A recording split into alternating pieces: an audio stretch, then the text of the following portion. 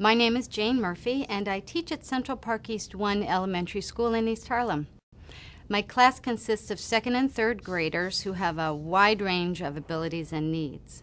I am always assessing my students by observing them in large groups, questioning them in their small groups, and looking closely at the work they record in their folders.